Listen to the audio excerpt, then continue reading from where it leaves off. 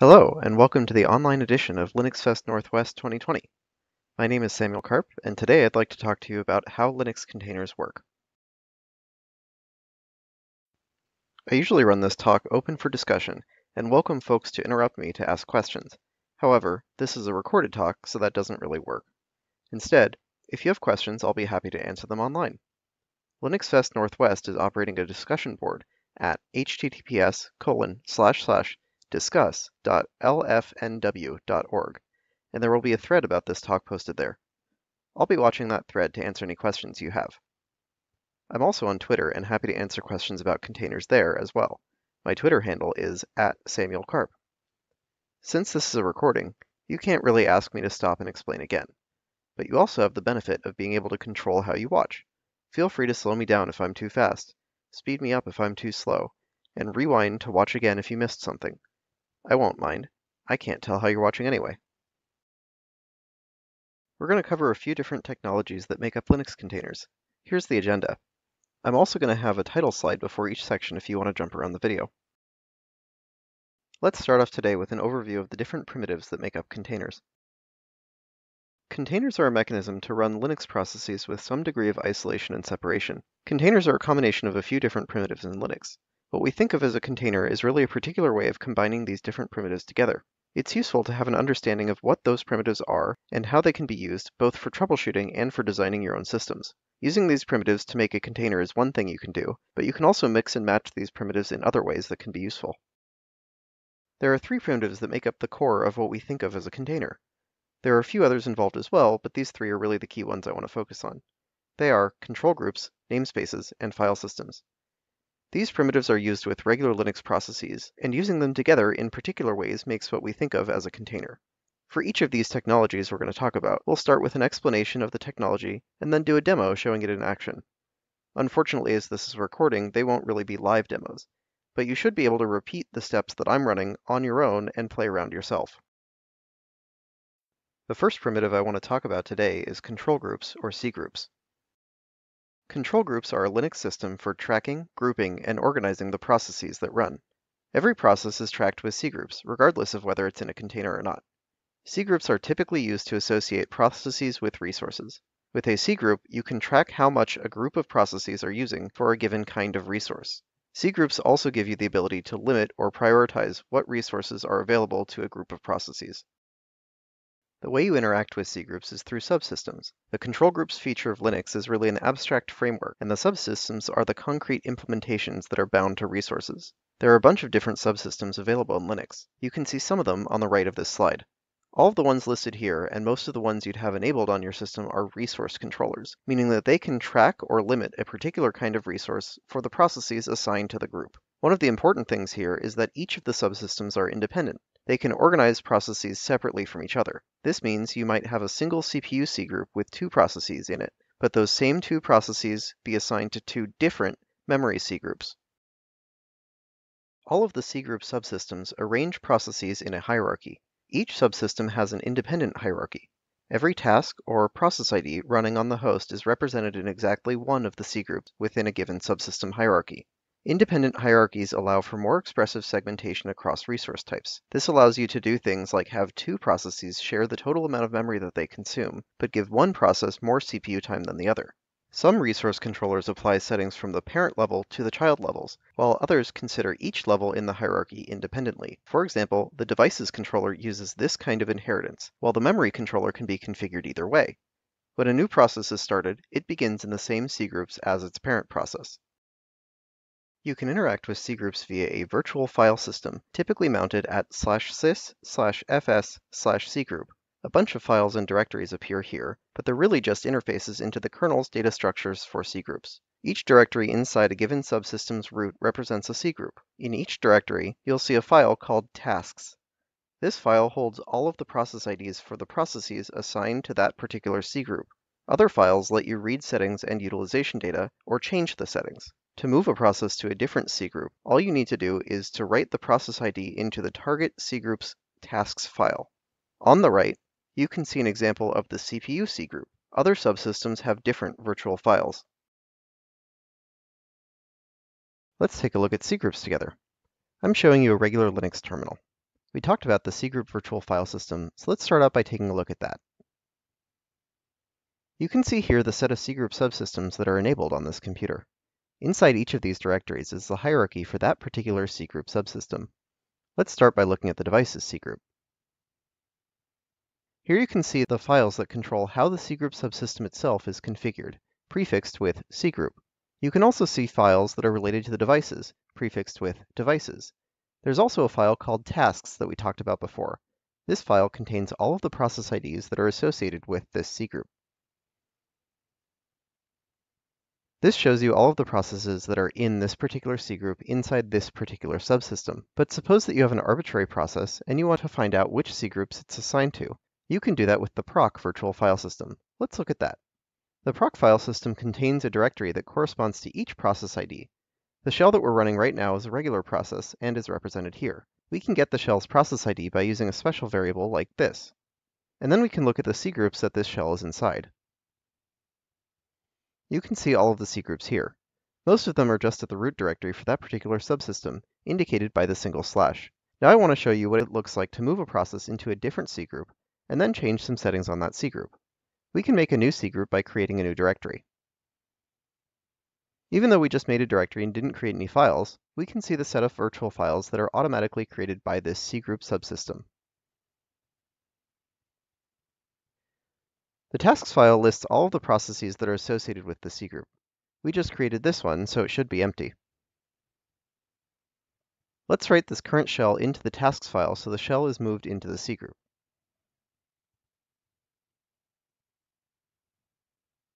We should now be able to see this move in the corresponding entry in proc, so we can look at that file again. And we can see here it listed as pids:/lfnw.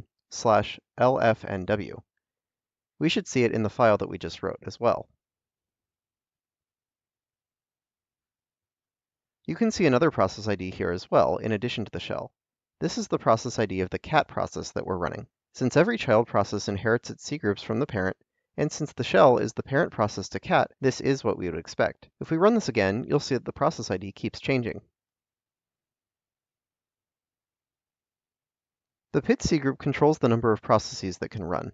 Processes are a resource in the kernel, and having too many can cause resource exhaustion. The PID cgroup lets us limit the impact of mistakes or attacks like fork bombs. I want to take a look at what it looks like to have a limit, so let's get 3 processes instead of 2. Now we're running cat inside a subshell, so we have the original shell, the subshell, and cat, and we'll see both of these PIDs change as we run the command repeatedly. The limit is controlled by the pids.max file. Right now it's set to the value max, which indicates it's not limited. Let's go ahead and write a limit into it. Now we've written a limit here. We can try running some processes and see that it works. Now let's try running 3 processes instead of 2. And we can see the error here. Okay, so this shell's broken. Let's go get a new one that isn't bound by this cgroup. Now I want to show you what it looks like when Docker uses cgroups. I'm going to run a container with a CPU resource control. I'm running this container in the background so we can examine it from both inside and outside. We can run commands inside the container with docker exec. Inside the container, we can examine what the cgroups look like. We're going to look at the CPU subsystem, since that's a setting we used on the Docker command line. You can see here that there are no directories inside this top-level directory. Let's look at the cpu.shares file here. It looks like our settings got applied to the root cgroup, but that's just from the container's perspective. Let's look at what it looks like outside the container as well. Docker likes to organize the container cgroups inside a Docker directory, so let's look there. We can see a directory that corresponds to our container up top. If we take a look at the cpu.shares file, we can see the same value here. So that's what it looks like to use cgroups with Docker. Cgroups are an important part of Linux containers, but are also useful for regular processes. The functionality to monitor resource utilization and set resource limits can be used independently. You now know more about how cgroups work and where you can configure them. If you're using a container runtime or orchestrator and want to play around with cgroups manually, you should keep in mind what dependencies there might be on the existing hierarchy. For example, Amazon ECS uses the cgroup hierarchy to know where to read CPU and memory utilization information, and cAdvisor does the same. You can find additional documentation about cgroups in the Linux kernel source tree. Next up, let's talk about namespaces. Namespaces are another Linux kernel primitive. Namespaces are concerned with controlling visibility of resources and access control. Namespaces can make it appear to the process that it has its own isolated copy of a given resource. In other cases, namespaces can map resources outside a namespace to a resource inside a namespace, while changing some properties like names or permissions. When a process makes a change to a resource within its namespace, generally that change is visible only within the namespace, not to processes outside. The process effectively has its own private copy.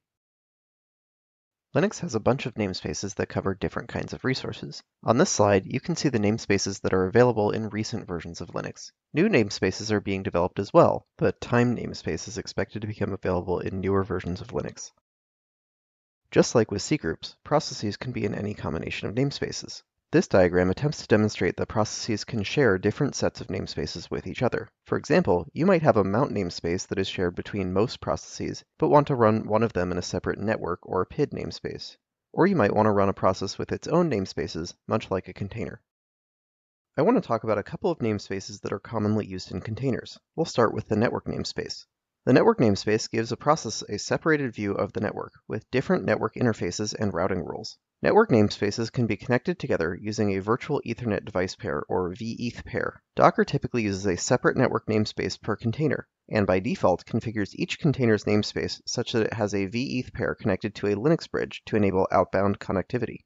But that's not the only way to do networking with containers. For example, Kubernetes pods and ECS tasks get a unified view of the network, and a single IP address exposed to address all of the containers in the same pod or task. One of the hallmarks of Linux containers is that they have a separate view of the file system, with their own set of files from the container image. Mount namespaces are the mechanism for providing this separate view. The container image is mounted as the container's root file system, hiding the host file system from view. To share data across containers or between the host and a container, we typically talk about using volumes. Volumes are really a mount added to the container's mount namespace. There are more interesting things going on with file systems and containers that we'll cover in a bit.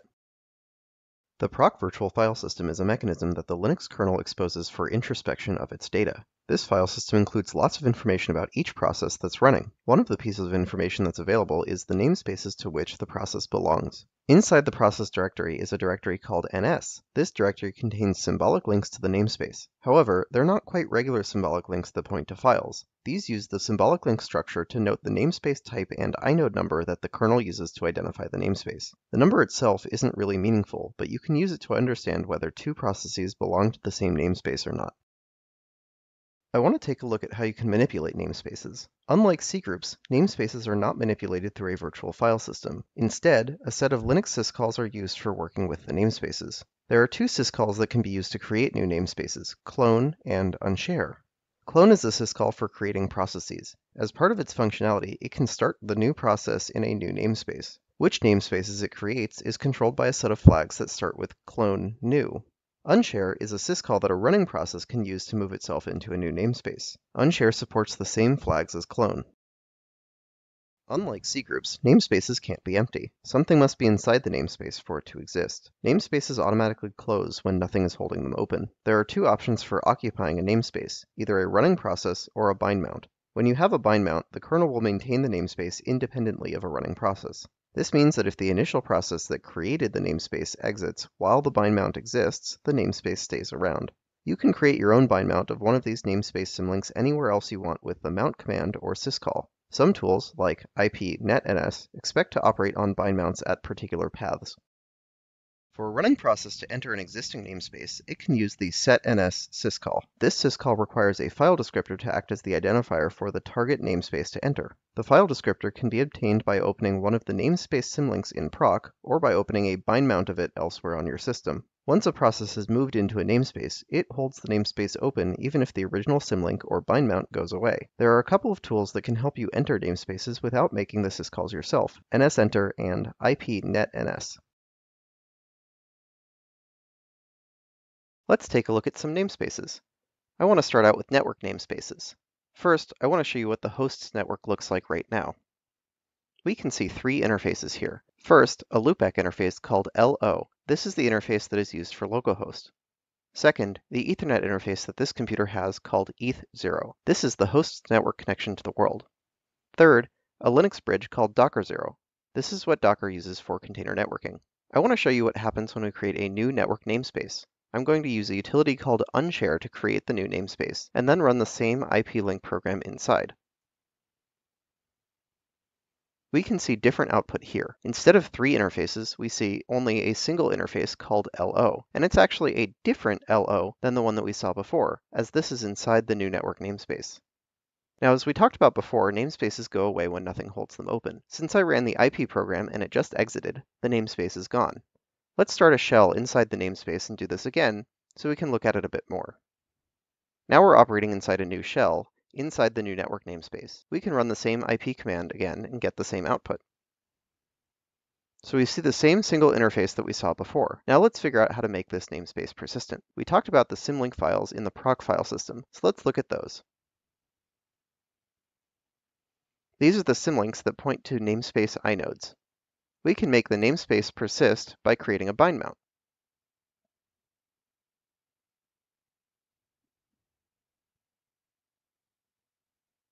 The location I mounted it to is used by the ipnetns tool. So let's look at it with that tool.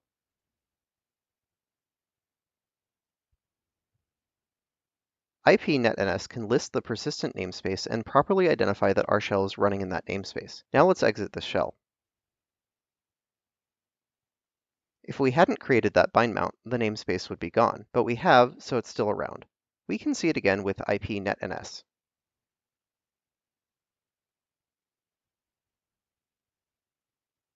ipnetns can still list that namespace and correctly identifies that we're no longer running in that namespace. We can use the ipnetns tool to examine the namespace again and see that it looks just as before.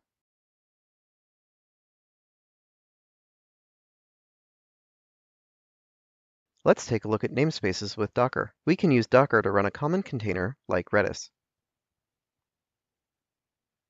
Docker started a container for us in the background named Redis. We can look at how it sets up the namespaces. Now we know the identifier of the namespace. Let's grab what Docker thinks the IP address is. Let's look inside the namespace to see if that's right. We can see the IP matches up. We know that Docker connects the container to the Docker0 bridge with a veth pair. Let's look at it. And we can see the other end here. Okay, let's try running something other than Redis inside this same network namespace. We'll need to grab Redis's PID again, and we can use that to start our program. Now we've got nginx running inside that network namespace. Normally, you can run nginx and make a request to localhost. But that's not working. Is nginx running? Let's get that container's IP address again and try to reach nginx on that IP. Neat, isn't it?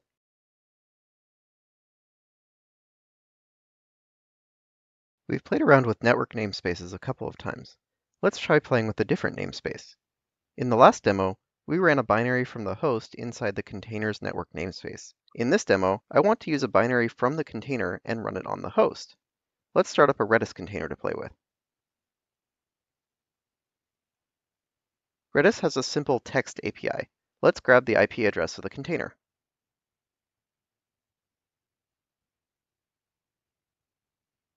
Now we can use Telnet to connect to it. The easiest API to try is ping. We can see that Redis is responding, so let's quit this session. We ran Redis from a container. Redis isn't installed on the host, and we can see that if we try to run it. But I can use the Redis binary in the container and run it inside all of the other host namespaces. To enter a namespace, we need one of those special files in proc.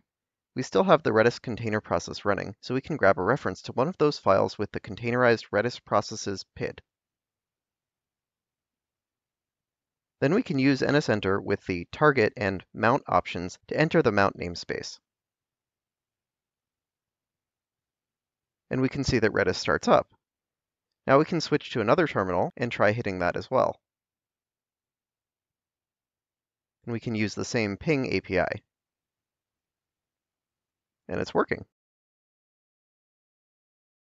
We just saw how to use the nsenter and ipnetns tools to enter namespaces and examine the resources that are visible. You can use these tools to help you troubleshoot when things aren't quite working the way you expect, and monitor to see what your containers are up to.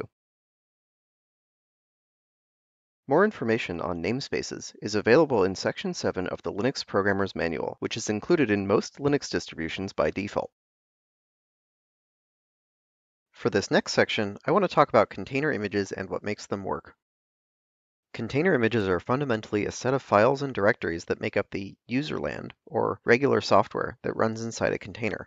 In many cases, container images are very similar to the files and directories that make up a regular Linux system or a virtual machine. Images help to describe the installed state of a system.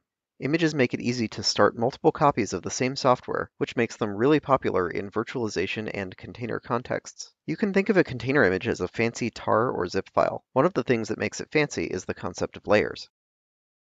Layers are a mechanism of composing together files and directories. The layers are merged together, creating a unified view. This is really useful as a foundation for inheritance, creating a new derivative container image based on some other existing image. For example, I might have an image that contains an application installed in Debian and inherit from the official Debian image. Layers provide a copy-on-write view of the files in the image. When you add a new file, it exists only in the topmost writable layer. However, if you are only reading a file, it can remain in the original layer without duplicating storage. Layers support modified files and deleted files by hiding the original. A modified file is created by copying up the original and modifying it in the top layer. The modified file hides the file it was based on. Deletion is similar. The original file is hidden in the lower layer. Layers are typically implemented on some sort of union file system. A union file system provides a mechanism for having a merged view of files and directories, like what is needed for layers. Implementing layers with a union file system can help you get efficiency in making minor changes to images. Instead of copying the whole image, you can add a new layer with just your minor changes. Using a union file system can help you start up new containers more quickly. You don't need to duplicate the whole image to start up a new one. Instead, you can add a new, empty layer on top for each container. That way, the container can have its own writable space without interfering with other containers. Overlay is a union file system that is built into Linux. It joins together two or more directories called upper-dir and lower-dir to form a union. Overlay uses file names to describe the files. A file in the upper-dir with the same name as one in the lower-dir hides the lower-dir's file. When both the upper-dir and the lower-dir have a directory of the same name, the directories are merged together instead of the upper-dir hiding the entire lower-dir. When writing to the overlay, only the upper-dir is ever modified. Existing files in the lower-dir that are opened for write are copied to the upper-dir before the open syscall succeeds. This means that large files can take a very long time to open and take up twice as much space, even if you only want to change one bit. When you delete a file in the upper dir, it doesn't actually get deleted from the backing lower dir. Instead, the overlay file system creates a special whiteout in the upper dir. Files and directories have different whiteout implementations. This does mean that overlay cannot store every kind of file, because these particular whiteouts are used as a special indicator or marker. An upper dir can have multiple lower dirs, which are ordered. Docker uses this to implement the layer storage that we saw before. Overlays are a special kind of mount. You can create an overlay by mounting with the overlay file system type and specifying the parameters for upper dir, lower dir, and diff directory, which is used for in-progress work like copy up. You can see the mounts in standard places like the mount command and in the proc file system. The proc file system will also show you what a given process can see in its own mount namespace. Each process will have its own results in the mount info file. Docker's default storage uses the overlay file system. That's also the default on Amazon Linux, in ECS, and in EKS. Docker creates its overlay mounts in var lib docker overlay 2. You can see the storage and poke around at it there. I generally would not recommend writing directly to it though, as you can break the immutability of Docker images.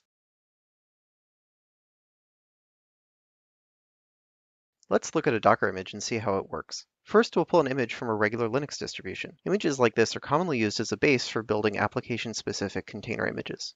Docker stores its data inside a directory called var lib docker. When you pull an image, Docker needs to store metadata about that image, including its name. It does so in an image subdirectory. Docker uses a JSON document called a manifest to describe the parts of an image. It stores the manifest in a directory named after the SHA-256 digest of the document. We can look at it here. We can see here the different things that are in the manifest, including the default configuration for containers created from this image, and a reference to the layers that make up the image. The actual layers are stored in a different directory. Docker supports multiple different ways of providing the container file system to a container in the form of what it calls storage drivers, formerly known as graph drivers. These drivers typically perform a union file system copy on write implementation. We're using the overlay 2 driver, which is the default in Docker. Overlay 2 uses a subdirectory called overlay 2 to store its data. There are a few different kinds of things in here. I'm going to tell you about each of them in turn. First, there's a file here called backingfs-blockdev. You can see a B listed as the file type, which indicates a block device. The device numbers are shown next to the owner, 259, 1. These are the same device numbers that are used for the device where this directory is mounted. We can see that with lsblk, and by examining the device itself. Docker created this device node as a shortcut. In order to create an overlay mount, Linux requires that the upper and working directories are on the same device. Docker uses this device node so it knows what device that is. The next thing to look at is the directory with a long name. This is where Docker creates the necessary directories for creating an overlay mount. If we look at the diff directory, we can see the file system in this layer. There's also another file besides the diff directory. This is a marker Docker made for itself rather than part of the overlay mount. We'll come back to this a little later. We see what one of these directories looks like for an image that we pulled with a single layer. I want to take a look at an image with multiple layers. I have a simple Docker file here that specifies a couple of layers.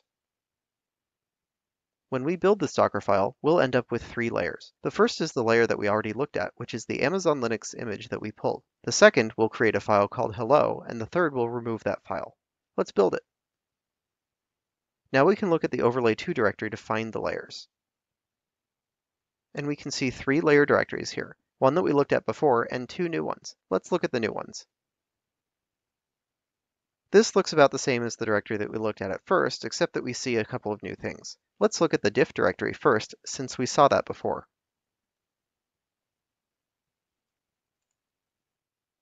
You can see here the regular hello file, but nothing else. This directory is storing only the files that are unique to the layer. Let's look at the second layer to see what's in there. This looks similar so far. Let's check the diff directory. This time we still see something called hello, but it's not quite a regular file. Instead, we can see that it's a character device, indicated by the C at the beginning of the line, and that it has the major and minor device numbers of 0. This is what overlay uses as a whiteout marker, and indicates that the hello file should be hidden. Let's take a look at some of the other things in these directories. First, let's look at the work directory. This directory is empty. It's really used as temporary storage for files that are being copied up into this layer, so it's typically going to remain empty except during those operations. Next, let's look at the link file.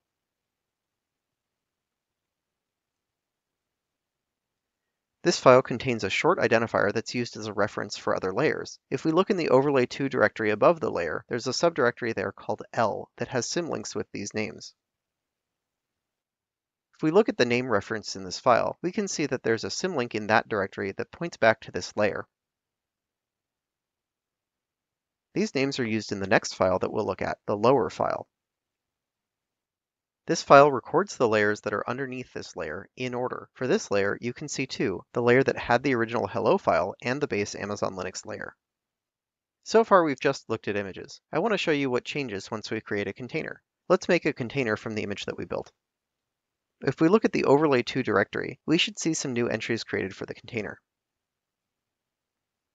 We see 2 new directories, one with the suffix of init. Let's look at the one called init first.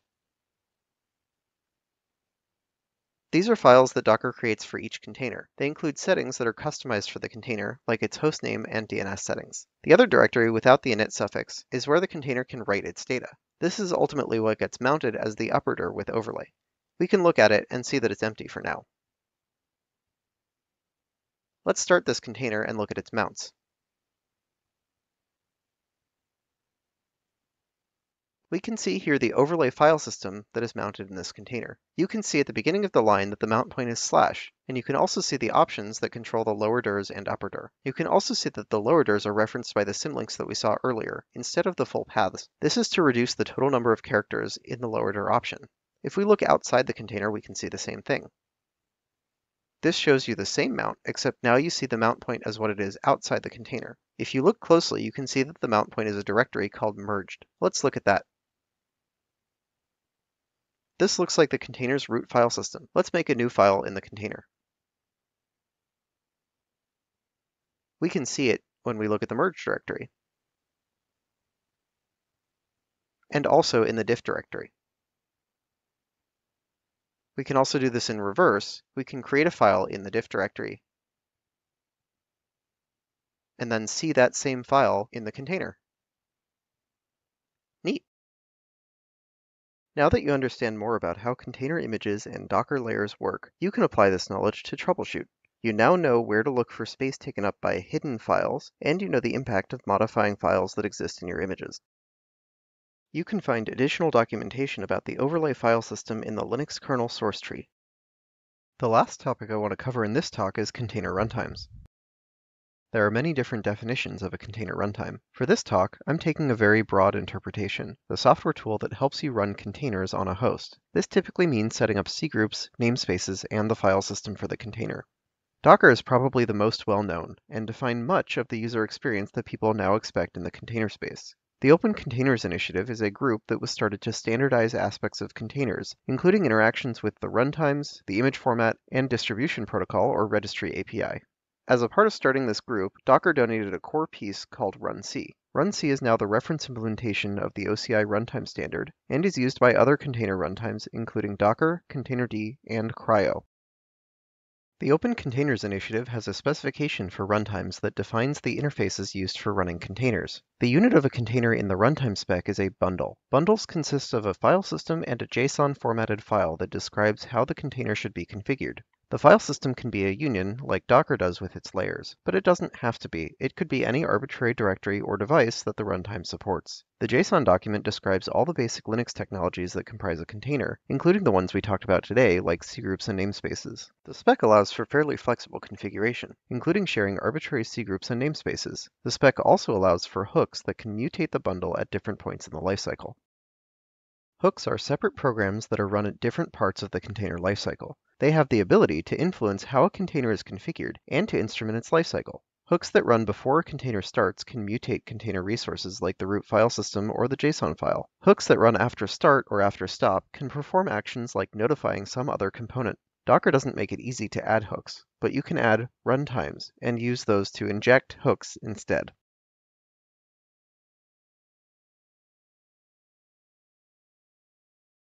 Let's take a look at an OCI bundle. I'll start a simple container in the background. Docker delegates to Containerd for managing containers, and then Containerd invokes runc. Containerd creates the bundle here. We can see a directory was created for the container that we're running. This is the bundle. We can see the configuration as part of the config.json file. We can see the whole configuration of the container here. This includes the user and group, the program that runs when we run the container, the environment variables, capabilities, mounts, hooks, cgroups, namespaces, and more.